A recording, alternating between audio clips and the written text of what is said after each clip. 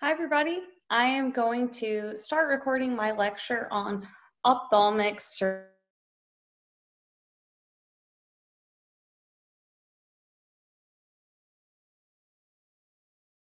So we are going to talk my slideshow with you. So this chapter is very different from our other chapters. So we're working on one specific body part, very different. So even though we kind of do that in other specialties, like let's say neurosurgery, you still have options, right? You could be working on the brain or the spine. ENT, you have so many options. Orthopedics, so many options. Ophthalmic, not a lot of options. You're just working on the eye. But there are lots of specialty instruments with it. So I will go ahead and start with that. So I'm on page 588. And this is chapter 16, ophthalmic surgery. So the introduction, there's a lot of different machines and equipment that you might need to do these procedures. So it kind of hits the equipment in that first little paragraph. So if you need some visuals for what it is talking about, here is your operating microscope. That's one of the first things it talks about. And then it also talks about the phacoemulsification machine. So that's pronounced phacoemulsification, but they're just going to call it the phaco machine. So even if you don't know what it is, you can always go grab it. If somebody says, hey, I need the phaco machine, go get it for me. So this is what it looks like, and this is what your handpiece that the surgeon will be using looks like too. So I'll hit that again when we hit equipment, but let's go to instruments, routine equipment, and supplies. So this part's really easy. You need to read through and know the names of all of these instruments, especially the ones that are pictured in your textbook. You know that you also have your orange book, so go through your orange book and learn all of those instruments. This section actually focuses on some microsurgical instruments that aren't just for ophthalmic surgery. So it's a really good chance for you to learn some instruments that you're not going to be using as often. You definitely won't be using them in the lab. So that's a good hint to you that this is the only time you're going to see it until you get out to externship. So this is a good time to really get these in your mind and try to memorize these names. So as you go through the forceps, I won't read them to you, but again, everything on all of the instrument pages you should be familiar with. Let's look at forceps. You've got good pictures. For example, your Bishop Harmon iris forceps. They may not call them Bishop Harmon, they might just call them iris forceps. They're used a lot in eye surgery. And there's a couple other examples, and I'll point that out to you so you know what the surgeon's gonna call it versus the technical term, which you need to know also. Looking at your needle holders, so it says it on 588, but you can see a picture on 589 of your Castro-Viejo locking needle holder. So this might be the first time you guys have seen these, but you'll use these in many other specialties. They're just different sizes. Example, cardiac surgery or cardiovascular surgery. They will load very small sutures for anastomosis, which hopefully you already remember what kind of suture that is, a specific suture on a specific needle. It's double-armed.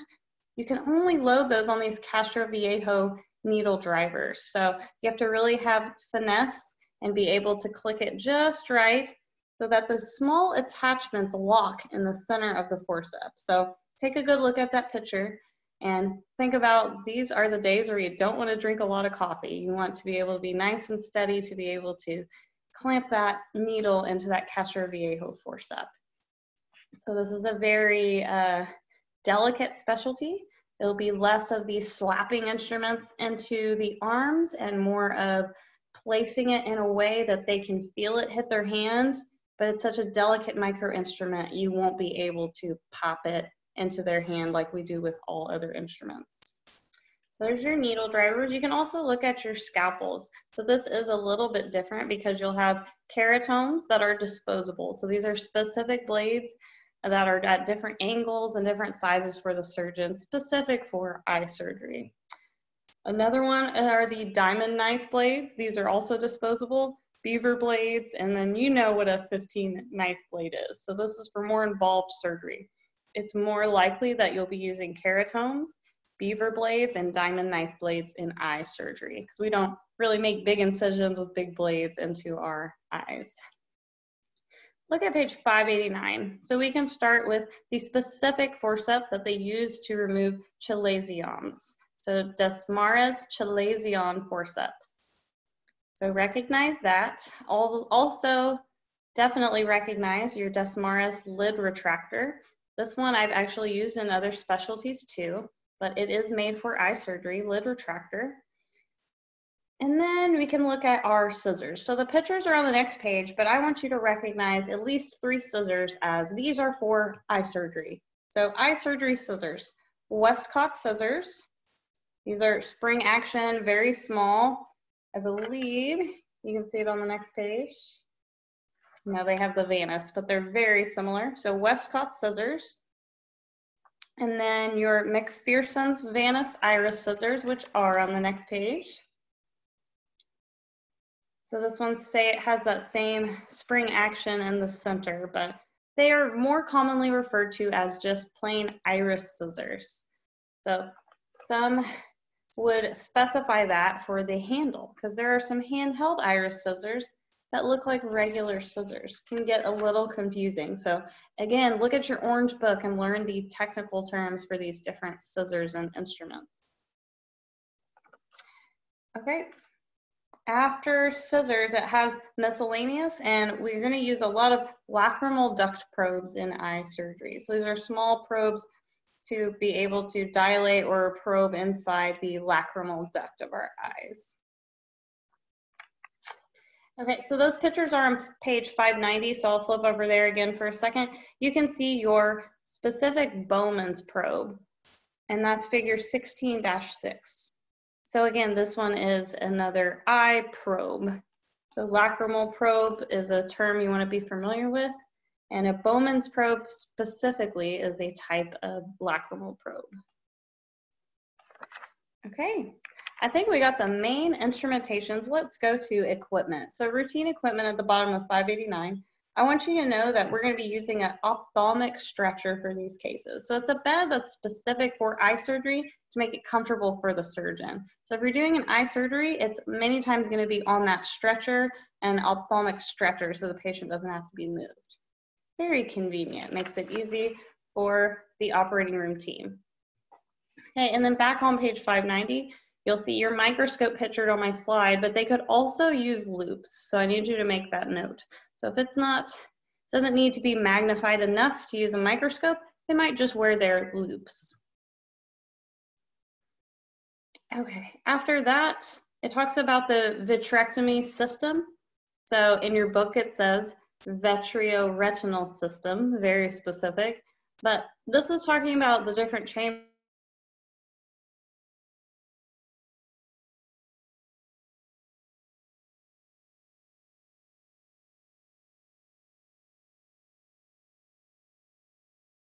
of the eye.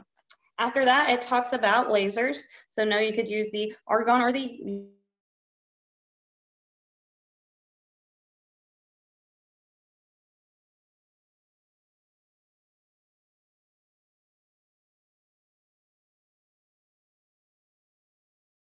YAG laser coagulation, just like we do in other types of surgery. So to coagulate some tissue.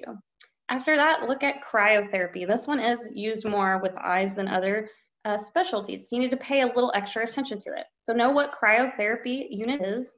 Know that it can be used to treat retinal detachment. So that's when the retina is completely detached. It's used localized cold temperature to seal the tears and the holes. So that means it's going to be in a whole unit. They're going to call it a diathermy unit, but they're going to use it to seal little tears that are on the retina usually. So a torn retina. If it's small enough, they can repair it with cryotherapy. So they can seal that hole with that cold temperature. So they're going to use nitrous oxide gas passed under that pressure to accomplish this. But I want you to know what cryotherapy is and what it's going to accomplish in eye surgery. After that, you need to know all of your routine supplies, so read through those. You can pay attention to your Wexel sponges. Those are specific sponges for eye surgery that I will show you in class. A lint-free micro wipe sponge. This is because they're working under a microscope. They're very fine and in tune with everything. So if you get so much as a little fiber off of your blue towel onto your instrument, when they bring it under the microscope, it's going to look huge and it's going to block their view. So making sure to wipe every instrument off with that instrument wipe is very important for the surgeon. Sterile gloves, of course, sterile cotton swabs. So they use sterile cotton swabs as sponges on eye cases because it's nice to get the blood or water fluid out of the way with the cotton swabs. After that, BSS. If you don't know what BSS is for your eyes, that's balanced salt solution. So go ahead and make that note. Almost all cases you will use BSS on the eyes, and we send the patient with balanced salt solution. Okay, after that, it starts talking about surgical intervention. So you can read through some of that and the practical considerations. What I want to hit are the things you should and should not do. So practical considerations. It does say talking and movement to a minimum because your patient's awake. That is true, but we have to talk and communicate during surgery. So what I want you to know is anytime it says that in your book, what it means is to think about the fact that your patient is hearing everything you're saying. So think about what you say before you say it. No uh-ohs, no whoopsies, anything like that, because that's going to put your patient on high alert for no reason. So we're there to help them and comfort them, and having them awake is something we're not used to. So keep that in mind. Watch what you say when your patient's awake. After that, non-powdered gloves. So we like to not use the powdered gloves, just like we don't want lint to get up on the field. That can block the surgeon's view, and we also don't want that powder inside the patient's eyes. So double reasons to not use powdered gloves. Okay, I talked about the next one, making sure to wipe off your instruments. And then the microscope. I just want to point out that every drape is different.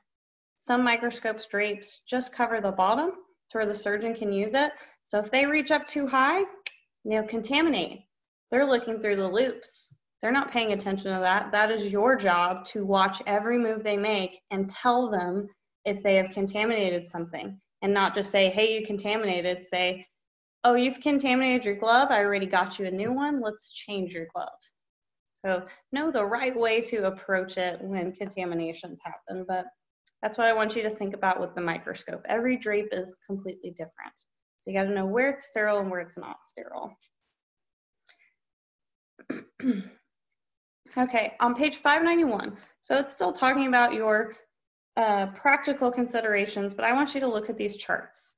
I want you to recognize the suture needles and suture materials for eye surgery. So suture needles, looking at the different kinds, we're used to round bodies and reverse cutting, right? What we're not used to seeing is spatula. So where it says spatula micropoint, it's got a thin, flat profile. It's very specific. So this is most frequently used in eye surgery, and I think it's very easy to remember because it's not like other surgeries. It's not cutting and reverse cutting. It's not a blunt needle. It's very specific, spatulated. So spatulated needles are used most frequently in eye surgery, and also the spatula micropoint. So make sure you know that. And looking at your different suture types, there's so many different suture types. So I just want you to read through them and know what your options are for materials with the eye. Okay, now we can get into our surgeries. So I want to point out on 592 that you should read through how they're going to do the skin prep because it's a little bit different. But the idea is anything that's on your face, you might have to dilute that with a little bit of saline or water because we don't want to get anything inside of our eyes. For example, it tells you in your book to cleanse the eyelids first, then the eyelashes and the brow and the skin, and that you're going to use 5% ophthalmic solution. So this can be used different ways, but you want to be sure to dilute it if that's what your surgeon asked for. Your book doesn't really focus on that a lot, and a lot of surgeons I worked with, they wanted that prep diluted because they know even though we're prepping around the eye, it's going to roll into the eye. We don't need prep in the eye, so at least we can dilute it so it won't irritate the eye as much. Okay. After that, again, read through it all. You're responsible for everything that's in your book, but I will move on to some of our procedures. So I will go through these quickly because you'll see that it's going to be a very quick procedure. So example, your chalazion. So chalazions, look at it. You're going to put the forceps specific for that case on there. You'll remove it, and that's it. You might use some cotton tip applicators. You might have a Raytech on the field, but that's it. There's no laps, there's no blades, there's no stuff to count. There's not a lot of stuff to do. So even though it can be painful for your patient and it could get more involved, they are usually very simple surgeries. So looking in your book, page 592, surgical repair of a chalazion. So know what glands these are around and why this is happening.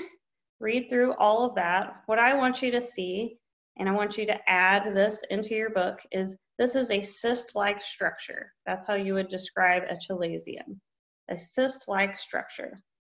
So looking at your bullet points in the center section of surgical anatomy and pathology, you'll see it's a small lump on the inner or outer surface of the eyelid caused by inflammation, and it's a reaction to material trapped inside that meibomian gland. So that is trapped inside the gland and it's causing this inflammatory reaction. So it's inflamed, it's red, and now we have this cyst-like structure that we have to remove.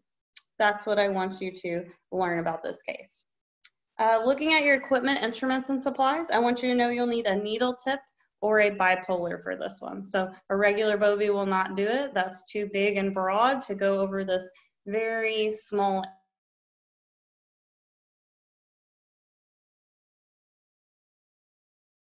area. Bovie will help us do that. Okay, after that, we can look at surgical repair of an entropion. So an entropion, this is your inward turning of your eye. So you can see it on the picture right here of this man that the eyelids are kind of drooping down, turning outward. So the eyelid consists of different layers, all of that anatomy you should read through and make sure you remember. Let's look at the center section of page 593. So entropion, abnormal inversion of the lower lid margins. That's a technical way to say it. But you can see that lower lid dragging. Causes the eyelashes to rub against the cornea. This results in irritation, pain, and chronic tears for our patient.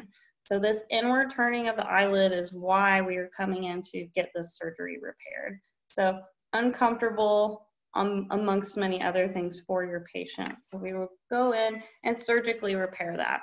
If you'll flip it over to page 594, you'll see what's different between these two cases. The scissors that they're going to use are the Stevens tenotomy scissors. So another scissor that you need to know for eye surgery. Now, we'll use this in lots of other specialties, but Stevens tenotomy scissors will be used. Okay, so let's keep going with 595.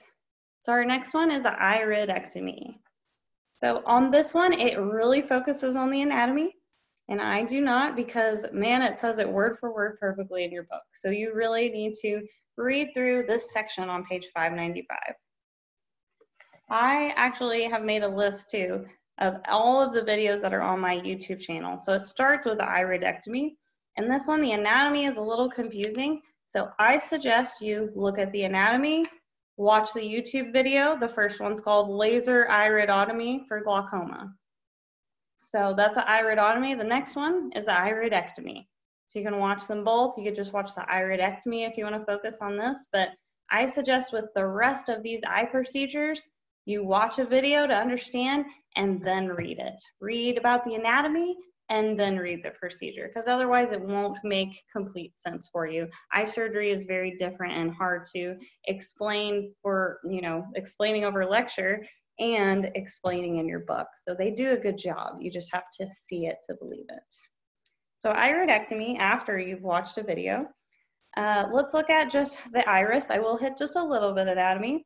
So you should remember what your iris is, but don't forget that it is a muscle. So thin circular muscle, it's suspended in the aqueous humor. Hopefully you got to dissect your eyeballs in class, so you got to see the difference between that aqueous and the vitreous humor in the eye. Let's look. You should also focus on where it talks about involuntary smooth muscle contractions. So it's talking about these muscles contracting involuntarily, and it's going to regulate the amount of light entering the eye through that pupil.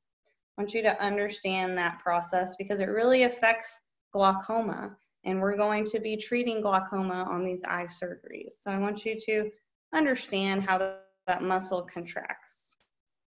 After that, know there are different chambers. Know there's an anterior and posterior chamber, and that is separate from your aqueous and vitreous humor. So your anterior chamber is the space between the cornea and the iris. That's why you're looking at the iris right here. The aqueous fluid flows through the space to provide nourishment to the eye. It also helps it maintain the shape that it has, because if there was no fluid in your eye, it would not have that round shape that it has. After that, the fluid's going to exert the anterior chamber, and then it's going to go through that canal of Schlemm. So 2 terms as you're reading through. Anterior chamber, canal of Schlemm. After that, it's going to go through a meshwork. It says a trabeculae meshwork, but that's how the fluid is flowing through your eye. So that keeps your eye round, it keeps it lubricated, it allows you to blink without it being painful. So the eye anatomy is pretty amazing. Okay, I won't read any more anatomy. I try not to do that because I should not do an anatomy review for you because you learned it already, but definitely go through and read through this section. After that, let's go to the part where it talks about glaucoma. So angle closure glaucoma refers to the inability of the aqueous fluid to exit the eye. So that fluid isn't exiting the eye at the right point. So because it's not exiting the eye and going to that canal of Schlemm like it's supposed to, it's going to have a blockage. So due to the blockage by the iris, this is going to raise your IOP, intraocular pressure. So the eye is filling up with pressure, and it's going to create your condition called glaucoma. So I think this part also explains glaucoma very well for you too. Okay, so there's different types of iridectomy. There's 3 different types. So read through that, but mostly look at this anatomy I just talked about. So every anatomy portion I just talked about on 595 is pictured on 596. So again, I want you to focus on that aqueous humor and how it's going to pass through that canal of Schlemm. So I think the only thing that's not listed on that picture is canal of Schlemm. And it talks about it in multiple bullet points, so you know to pay attention to it. Okay, that brings me to another instrument. So on page 597,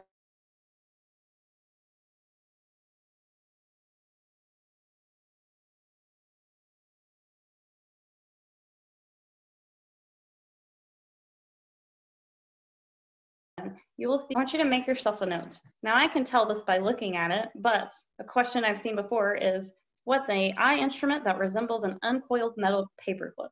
That is your back here eye speculum. And if you look at it, it kind of does resemble an uncoiled metal paperclip because it's a very simple instrument. And it's just going to keep that eye open during these types of eye surgeries. So we want to decrease that IOP, that intraocular pressure, and treat this glaucoma on this patient. Okay, on page 598, you'll see a couple more instruments that you need to know. So your Pierce-Colbury forceps, these are angled in a specific way, so they look very distinct, so it's easy to find. I've heard these called Colbury forceps. They take the first name off of it. Same thing with your muscle hook. I've seen them just called a muscle hook instead of a Jameson muscle hook. And that muscle hook actually brings me right into the next procedure. So your strabismus correction. So with all of these, strabismus correction procedures, it's going to go through the anatomy, but I want you to know they're going to have to use that muscle hook that I just went over during this case. And you'll see why as we go through the anatomy. So page 599, I'll go ahead and go to strabismus repair.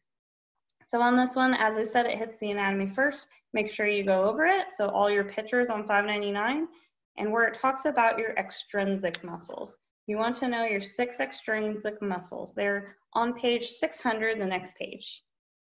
So after you've memorized your 6 extrinsic muscles, I want you to kind of read through the functions also. That's not something you have to memorize, but I want you to read through the functions so you could understand if they're working on a specific muscle, it's going to affect the patient in a specific way. So that's why we have all these different terms for the way the eye is going to rotate. So everything pictured on my page, I do want you to recognize those terms. So the eye is going in versus the eye is going out, and all of your different terms. So let's look in your book. So you see your 6 extrinsic muscles, then you see your bullet points underneath it. Let's start there. So strabismus is, as you see, a misalignment or deviation of the eyes in any direction. So they're all strabismus repair. You're just learning extra terms for specific directions. So various forms of strabismus include eostropia, so the eye is turned medially, cross-eyed, extropia, and then wall eyes. So as you're reading through these, I want you to know the specific terms in your book, the medical terms, and then I also want you to recognize the terms wall eyes and cross-eyed so that you recognize it and match it with that medical term. Okay, but all of these, they are going to be working with the muscle. So they'll be using that muscle hook. And then you can see on page 600, when you get to number 2, they'll be using those Westcott scissors also. So look at both of those instruments and make sure you know them. Let's go to page 601. Another instrument they're going to use, this Castroviejo caliper. So they're going to resect a specific amount of this muscle, so they might use a caliper to measure the exact amount of the muscle that they're going to use. So if you look at number 7 on 601, they're going to create a flap of muscle, and the muscle is measured and marked at the points of recession, so where they're going to make cuts and where they're going to sew it back. So sterile marker you'll need, and a Castroviejo caliper. On 601, that figure A and B is a very good plain understanding of this case. So I want you to study that figure. Strabismus correction is a resection and then a recession. So 2 different things we're doing on strabismus repairs, resection and recession. Okay, what I also want you to look at is on page 602. It starts talking about the muscle and how they're going to sew it back. After that, it talks about when the patient is completely awake. So your last paragraph, your patient's completely awake, but not more than 24 hours after surgery, this adjustment is performed. So that means they can adjust it after the fact, and that's actually their routine. So they routinely do it this way with the suture and then coming back and readjusting it. So I want you to know the timeline. You can see the readjustment on figure 16-16, recession by adjustable suture. So they place the suture, but then they come in another time and get it adjusted. I want you to know that time frame. So after anesthesia is worn off, the patient's completely awake, but not more than 24 hours after surgery. Then this adjustment is performed. Okay. That was your strabismus repair. And here is what I want you to see what the eye surgery is really going to look like. So you have a small fenestration in your drape, so only the eye is draped out. Your patient is awake. They're in this very uncomfortable eye speculum as we are sewing on that muscle for the strabismus. So eye surgery is very different than other specialties. Let's go to scleral buckle. So on page 603, scleral buckle, you'll see a good idea of what the case is going to look like. You'll also see that band they're going to put around the eye to help the scleral buckle. So let's look in your book, 603. your surgical anatomy and pathology. The retina is going to make up the inner tunic of your eye. That's that nervous membrane where the light and the images are actually received. So know what your retina is, know that it makes up that inner tunic of the eye.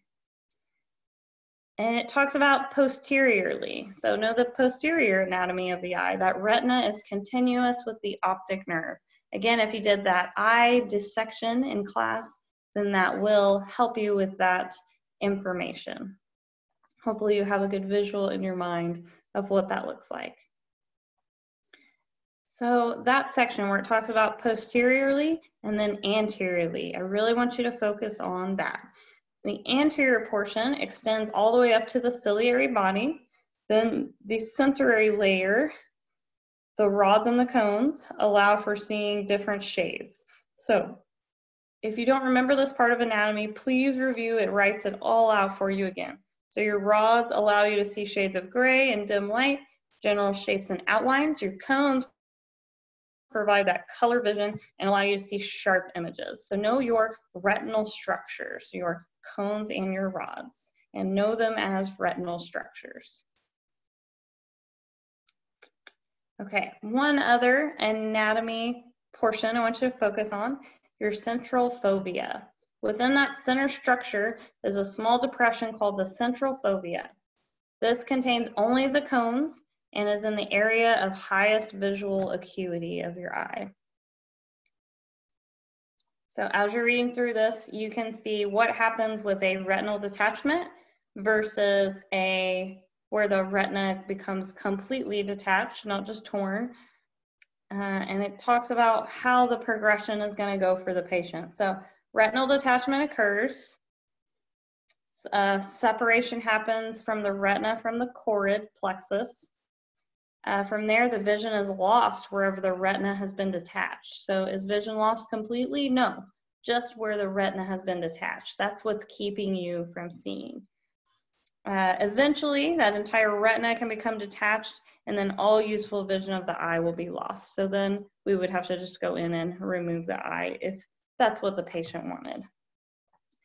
So a lot of this eye surgery, like many other surgeries, it's a lot of the patient's choice. So if they went to the patient and said, you've lost vision in this eye, you know, they have choices on decisions on what they want to do with their eye, whether they want a prosthetic, they want to keep what they have, they want to try for repairs.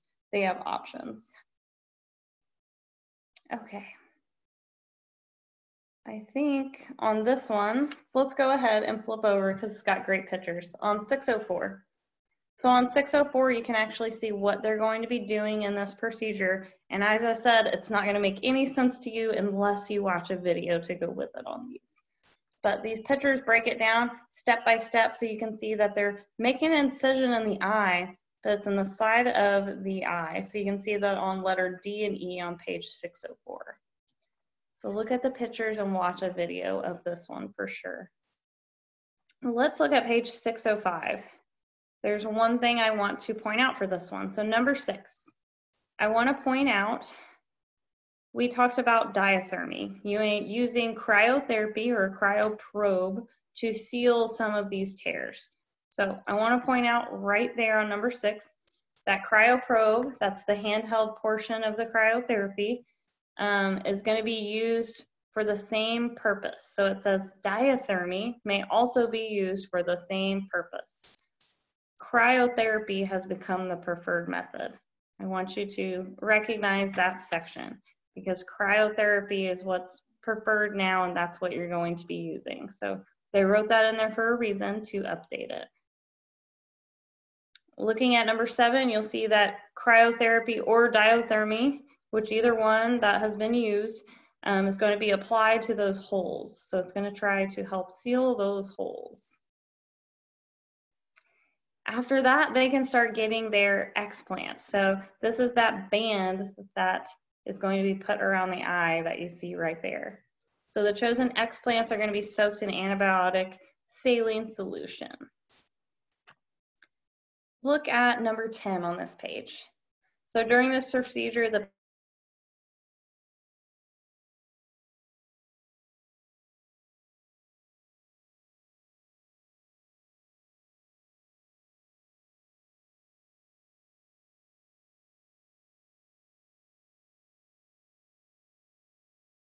the patient might, but still filling up the eye with gas. But if you think about it, we do that in surgery all the time. So we're going to inject with intraocular gas that's going to create pressure on the retina, while the subretina fluid, all the other fluid, is reabsorbed and the scars are going to form. So these gases, you can see the numbers that are included, but I just want you to be able to recognize those. So if you saw them on a preference card, you recognize those as gases that you're going to use during your ophthalmic surgery. Because of bubbles, I will go to the bottom of 605. Your 1, 2, 3rd bullet. Flying contraindicated if a gas bubble is in the eye. So that means you can get gas bubbles in the eye and you want to watch out for that. So just like everything else we do in surgery, we do not like bubbles. That distracts from our view and sometimes it can mix you up. It can make the surgeon think there's something there that's not. Say, oh, is that something I need to repair? No, it's just a bubble. So you do always want to avoid bubbles on your cases. But anyways, this is your scleral buckle repair. And you can see where that silicone patch is going to be placed or the band completely around the eye. Very interesting case. After that, we can go to DCR. So this is dacryocysto-rhinostomy, or you can just say DCR so you don't have to explain all of that. So with DCR, you need to know where the lacrimal ducts are and how the drainage system works. And this picture explains it very well, I think. So your lacrimal system, know that it starts with the glands, know that you have ducts, know where the secretion is happening. Let's talk about the fluid in the eye. So the fluid is carried away by the lacrimal canals into the lacrimal sac. This is along the nasolacrimal duct, and it goes into the cavity of the nose. So that's a lot of information. I want you to know the flow, the system in which it flows, the order in which it flows. The lacrimal gland is located within the upper eyelid on the outer angle of the orbit. So everybody knows where their lacrimal glands are, but how would you describe it? I want you to recognize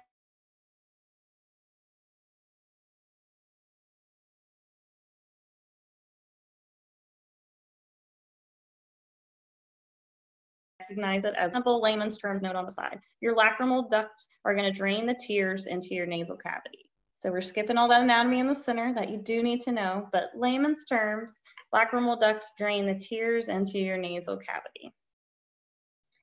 Okay, after you read through your anatomy, I want you to notice that they're going to have a specific tray for this one. So equipment, instruments, and supplies, they have a specific set for this case. I'd like to more focus on the medication used on this case. So page 607. 607, you'll see after general anesthesia, they're going to use some local anesthetic. Local anesthetic is a little bit different for eye surgery, so that's why you want to learn these medications. So local anesthetic, tetracaine 1% with epinephrine. Now, I've told you in class that epinephrine is always going to be in bright red, so it'll be in bright red to tell you not only it's epi, but specifically in your book it says it's 1 to 500,000. So it's telling you how much epi is in it compared to the rest of the liquid, the tetracaine that's in the bottle. So pay attention to that. But this is actually going to be put directly into that conjunctival sac. So that's what is a little bit different on this one. So tetracaine, if you don't know what that is, I want you to know that this one's going to numb just the surface. So lidocaine, marcaine, other things we use, we inject deeper into the body to really numb the whole area. This is just going to numb the surface. On your procedural considerations, I want you to see that this is also going to help control the bleeding intraoperatively and provide some pain relief and immediate post-op pain relief for your patient.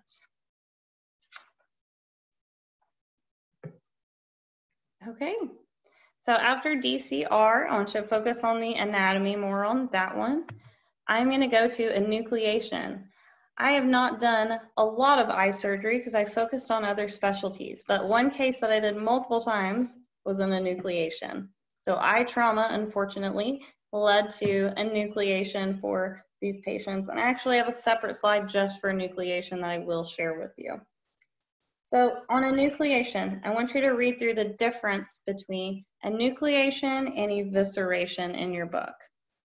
So enucleation is excision of the eye, and this could be to cancer, this could be to trauma, excessive damage, anything like that. Evisceration is different. That's what I want you to know from this. Evisceration allows the retention of the sclera and the extrinsic muscles of the eye. So that means you'll be able to move your eye. If you have those muscles, you'll be able to move your eye. It eliminates corneal sensitivity. It allows the patient to wear a prosthetic eye that will have mobility and better cosmetic result. So are they going to get an implant? Yes, but they will be able to move their eye naturally. So it's going to look more natural. It's going to look where they look. So very big difference between enucleation and evisceration, and I want you to know the difference. After that, this is a great lineup of what you need to do in enucleation. It's got the right eye retractor, got a little muscle hook, some good pickups. I see some tenotomy scissors and some iris scissors. That's what you need to do in enucleation. The only thing that's different is this enucleation spoon. That's the only instrument that you probably haven't seen yet. So it actually goes directly behind the eye, just like a spoon. That little divot is for that optic nerve.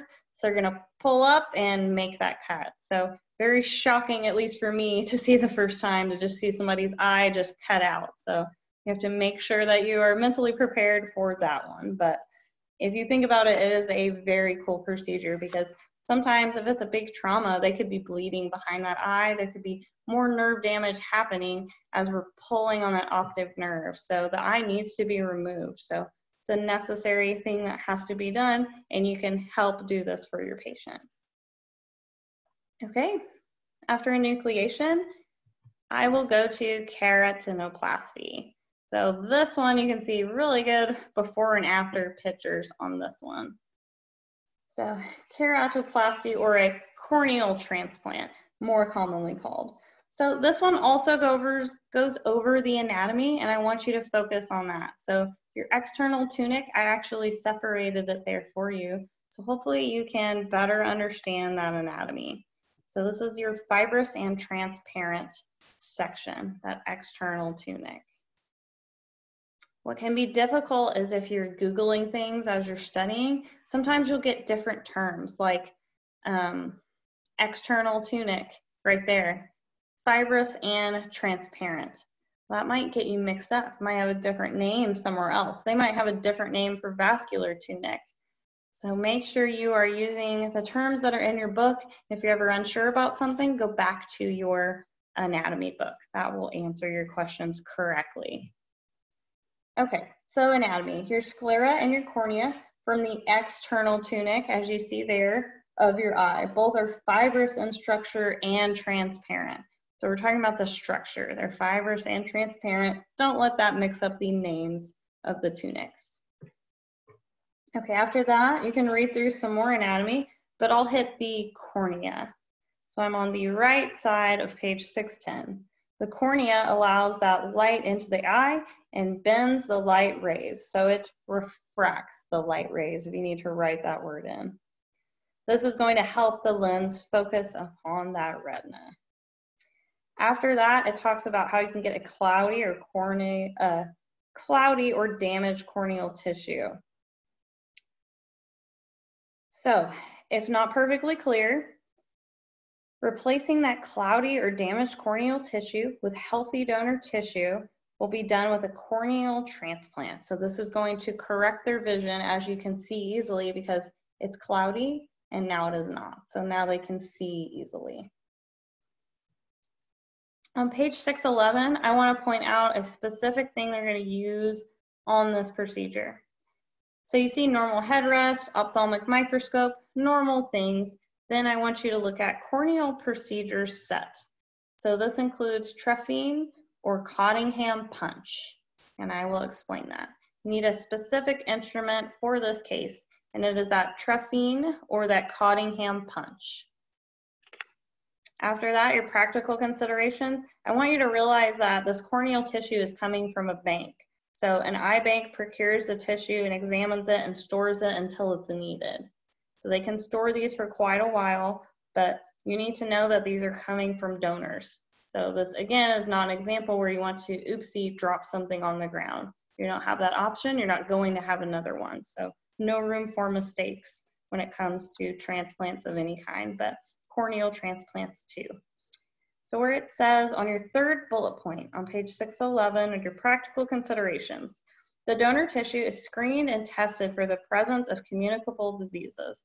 So this is the cornea specifically, and it's getting into why. So communicable diseases such as hepatitis, HIV, or Creutzfeldt-Jacobs disease. So hopefully you remember Creutzfeldt-Jacobs disease.